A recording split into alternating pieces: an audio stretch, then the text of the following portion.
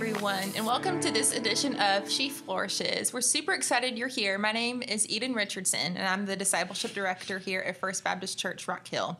Today we have a special episode because we have two lovely ladies that are going to be on with us today. So Eva Taylor and Ryleigh Schronce both interned at First Baptist this past summer, and they learned a lot, right? They got to do some practical hands-on ministry things, and they got to be involved with our camps this summer and everything that we had going on here at First Baptist this summer. So you had a busy summer, right? Yeah, and I'm sure you learned a lot. And so we're very excited to hear from you this morning about what God taught you here in your internship at First Baptist this summer.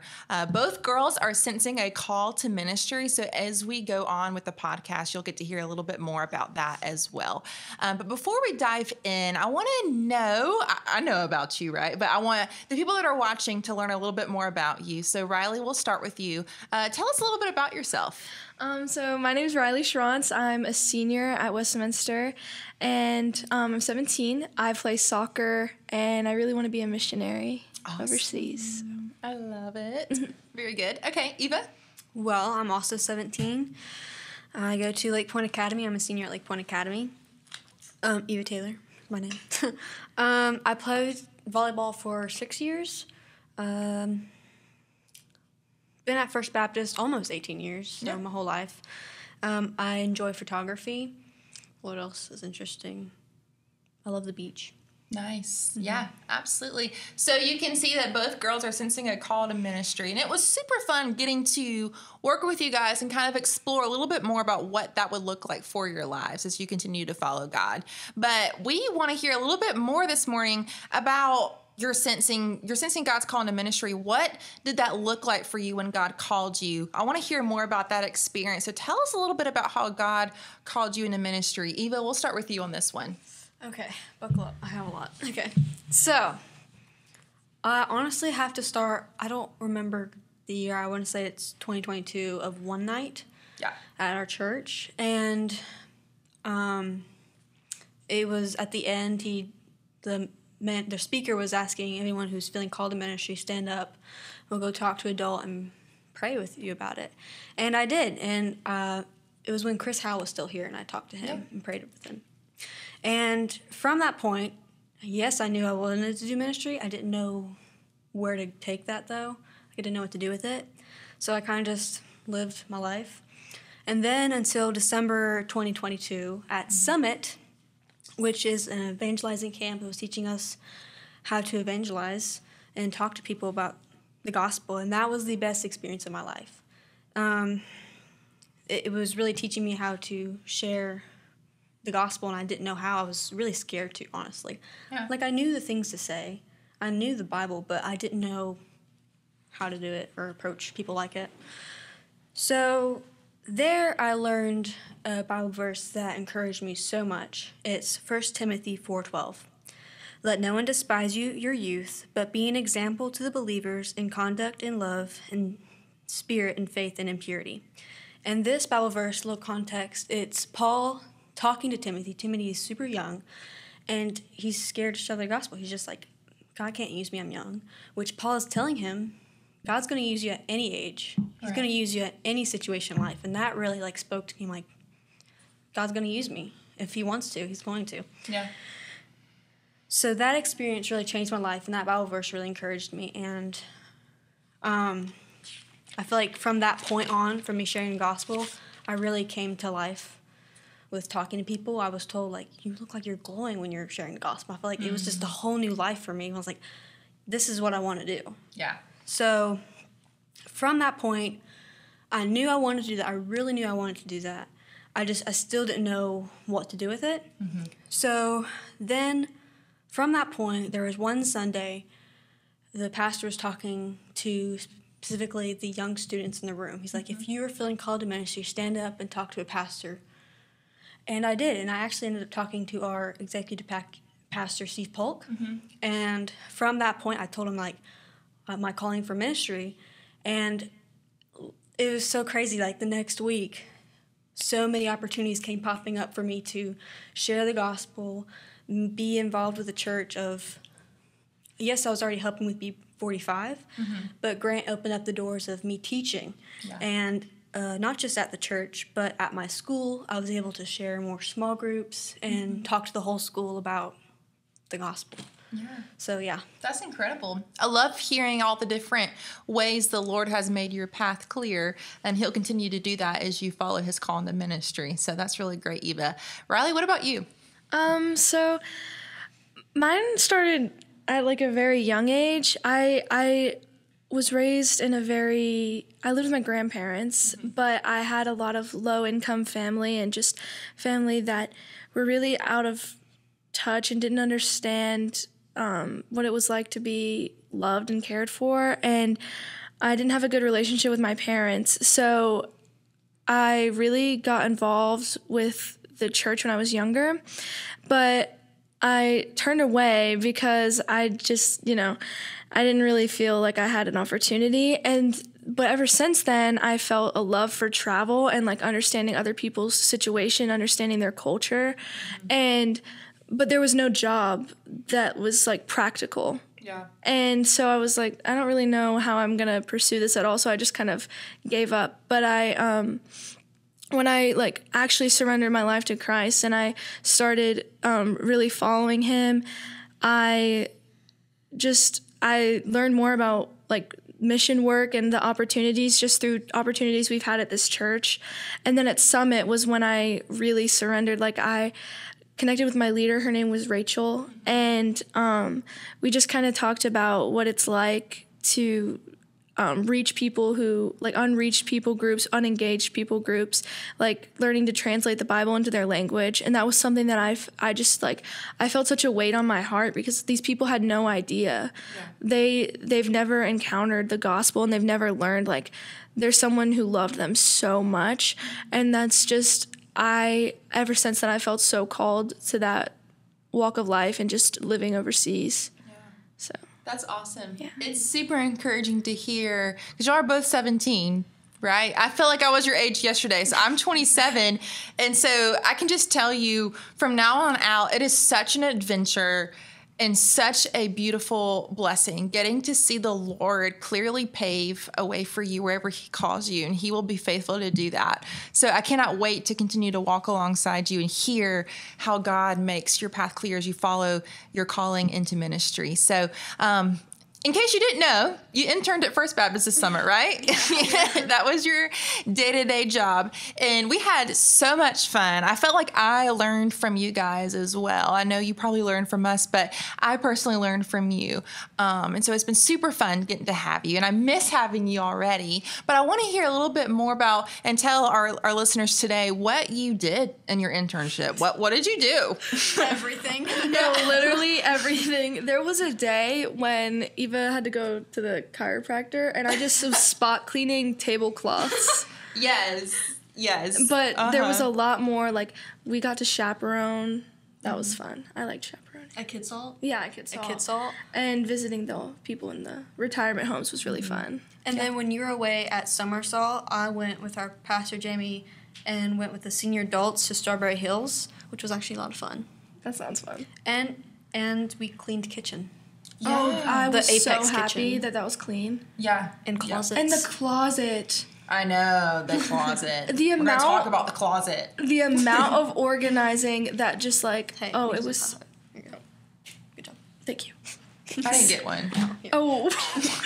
But it was so much fun, and like you really got to connect. Like I got to connect with Star when we were cleaning the closet. Shout out Star, Albert, we love you. Shout out. And then obviously you, and then connect with Graham when we were cleaning the closet. Linda Crew got to help us as well, so that was good. And me. Oh, right, you. I'm just kidding. Yeah. So you guys, yeah, exactly. I felt like every single week here, you had something different going on. So you were very hands-on involved with Vacation Bible School. That was kind of right when you got here. You just jumped right in to one of our busiest weeks of the summer, which was super fun for you guys. And then you went to Kidsalt with Grant and the 4th and 5th graders. I think you also did music camp as well with Steve White and Kim Sloan. And so you hit all the high marks this summer with all the different things that we were were doing as far as church-wide ministry. And so you also did a lot of practical things. And so you mentioned the decor closet. So I'll go ahead and say, I think this was one of the lessons you guys learned too, is a lot of the things that you do in ministry are behind the scenes.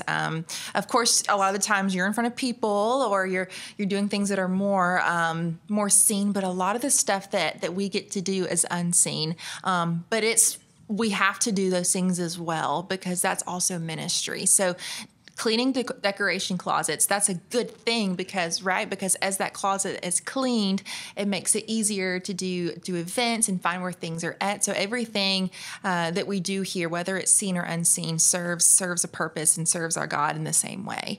And so the decorations closet, we got to clean out this summer, which took a long time, I would say, because there was a lot of things to sort through. But I loved getting to have Linda and Star help us do that. And you girls did a fabulous job with that as well. But kind of along that same vein, tell us what you learned this summer from your internship at First Baptist. I think the decoration closet, cleaning that out, was a big lesson for you guys because you got to see a lot of times in ministry, it's the behind the scenes work, but it's also just as important. But I want to hear a little bit more from you guys, what you learned this summer. And I honestly would say the biggest takeaway is that the behind the scenes of ministry is we've been told 70, 80, 90% of ministry. Yeah. And I would say if you want to do ministry because you just want to be on stage, it's not the right reason to go into ministry. Mic drop. There's a mic, but I'm not going to drop this one. Yeah. Mic drop, we just throw them. Mic throw. Yeah. Yeah, exactly. Yeah, that's my takeaway. Yeah. What about you, Ryleigh? I'd say for me, I learned a lot during the times, like the independent projects we had to do, like how important it is to feed yourself and like remain in the Word, because it's impossible. Like there have been times in the past where my friends have had questions about the Bible and I don't know. Yeah. And like, because I haven't been spending time like actually in God's Word, and like being able to do independent projects and doing the reading plan and and just meeting about like the books that we were reading, it really helped me just understand my own personal walk with the Lord more, which was really important because I feel like I've learned so much more now. Yeah, and that's a really good point because I feel like, as people in ministry, as leaders, and honestly, just as disciples, the way we keep ourselves healthy is by abiding in the Word, right? We cannot do public ministry. We cannot go and share the gospel or love people well if we're not abiding in Christ and having His love flow out of us. So I was really excited to get to spend a little bit of time with you guys this summer, just hearing what God's teaching you personally as you continue to grow in Him. So I love that you were engaged with our Bible reading plan and going through our Hear journals. I would encourage you to keep doing that because that's one way that you will grow as a disciple is by abiding in Him. That keeps your heart clean and that keeps you close to the Lord as you do so.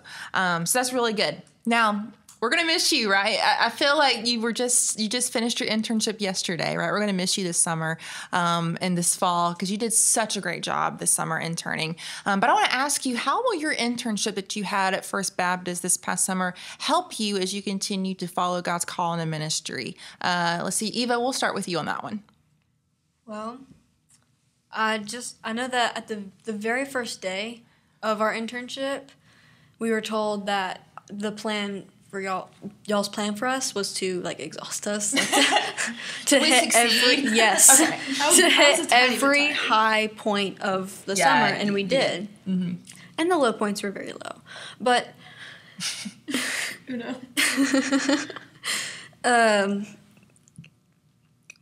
they're saying that at the end of the summer we're gonna be exhausted, and if you're still feeling called to ministry, then it was a true calling. Yeah.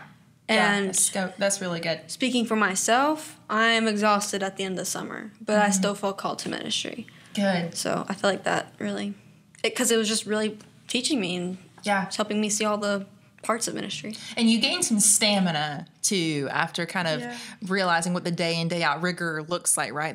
You kind of build a little bit more stamina, too. So I was really proud of you guys for both doing that. So, Ryleigh, what about you?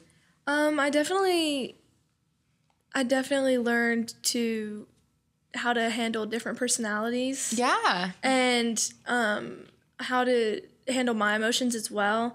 Because towards the beginning of the summer, I was like, I still am I feel everything very strongly and like it's all on my face how I'm feeling.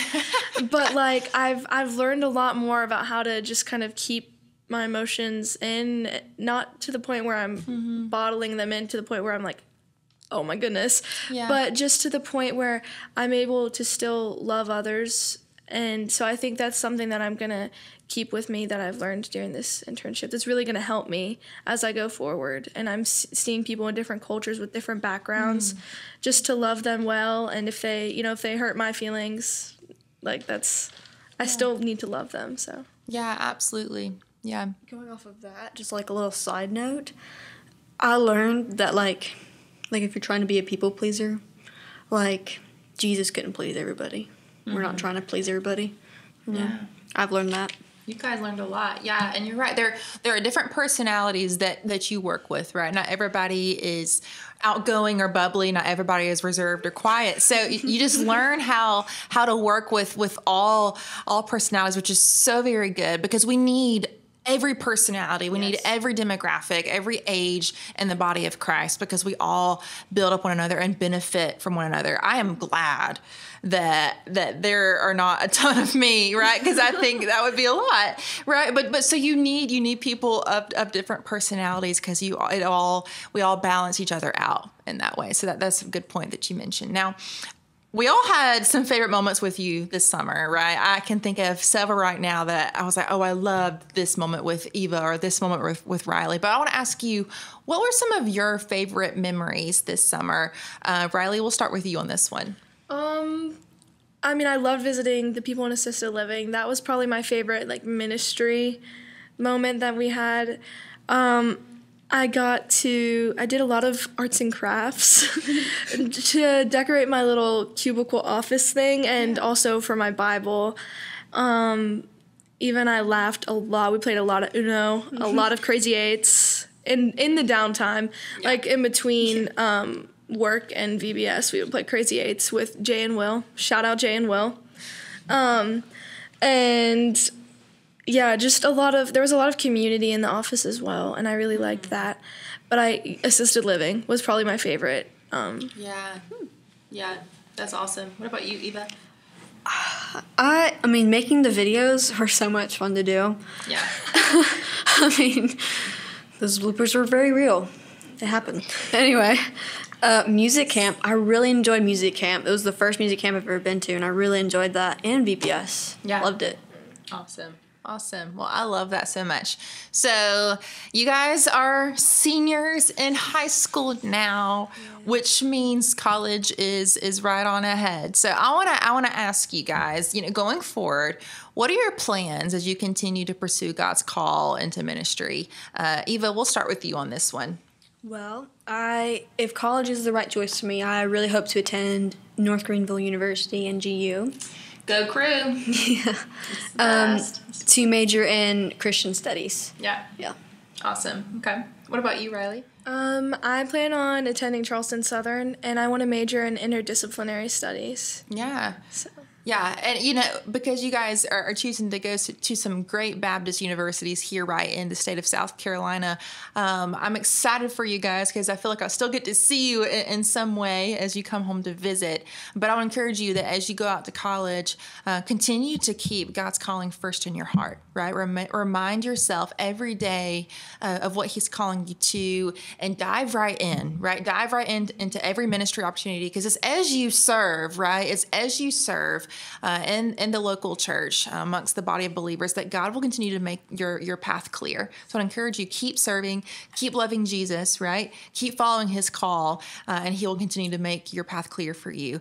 But that's so much fun though, thinking about college. I feel like I was just there yesterday. But hopefully in between college, you'll come back home to First Baptist. You always have a home here. I want to ask you, because you still have about a year or so before you go to college, how do you currently serve at First Baptist? Let's see, Ryleigh, we'll start with you.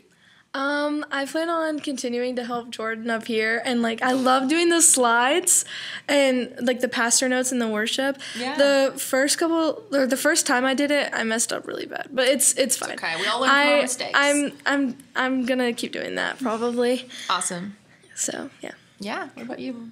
Well, obviously I mentioned before I do B45, but before that I was in orchestra because I played violin for 9 years.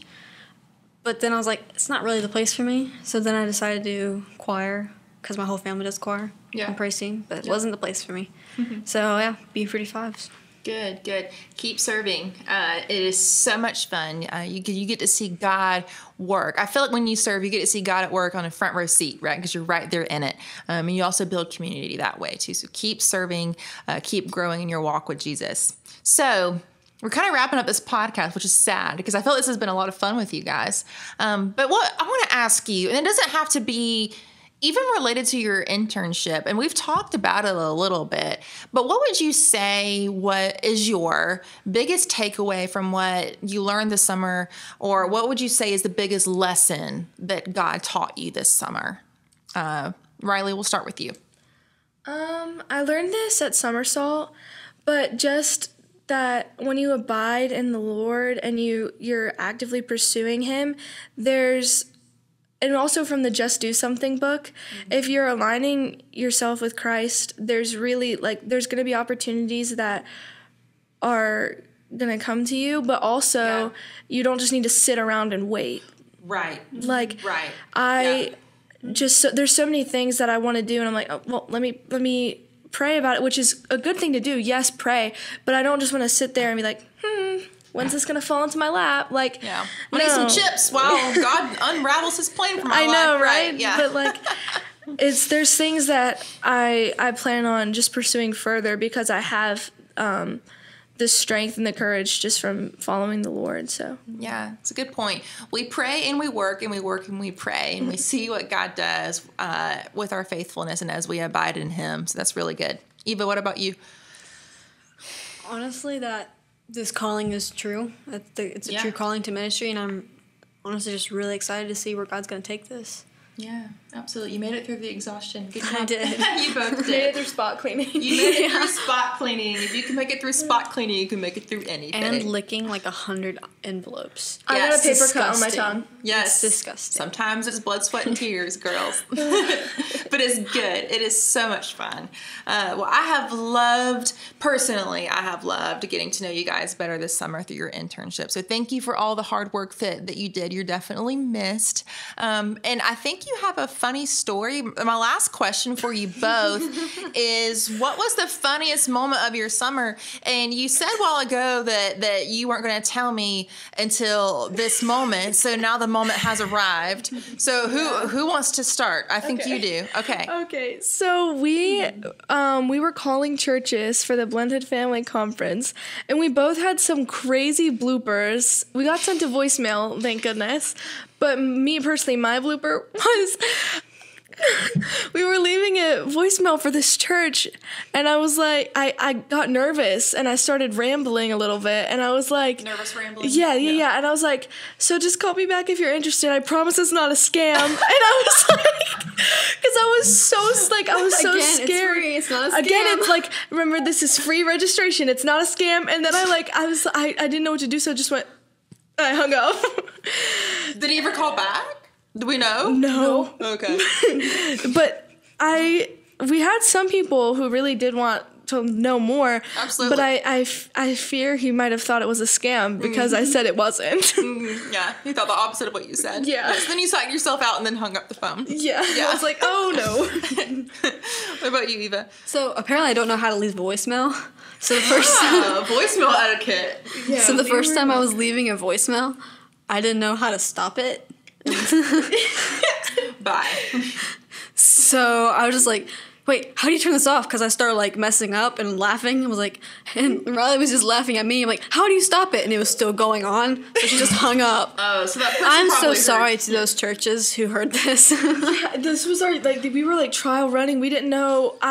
We had a script, but still, she messed up and she was like, how do I start over? And I was like, and I just hung up. Just hung up the phone. Yeah. Well, now you know in the future, if you ever need to call someone, how to rehearse. Yes, how to rehearse and how to end a phone call. So very good. Another one, she was ending a voicemail. No. And she just said amen at the end. Oh, yeah. Amen. I forgot. I forgot how to say bye, and I was just like, so, amen. That's fine. Sometimes you just need to shout out and praise the Lord. Sometimes bye is just not enough. That's really good. Well, I have loved this podcast with you girls today. I hope that you guys who are listening in or watching have gotten to learn a little bit from these girls about how passionate they are about following God's calling on their lives. And I would pray that you would continue to support them as they continue to pursue God's calling for their lives. And as they look forward to their senior year of high school and college and all the fun life things that happen as you are a 17, 18, 19-year-old. So we love you ladies so much. Thank you for joining us in. We hope to see you on our next episode of She Flourishes.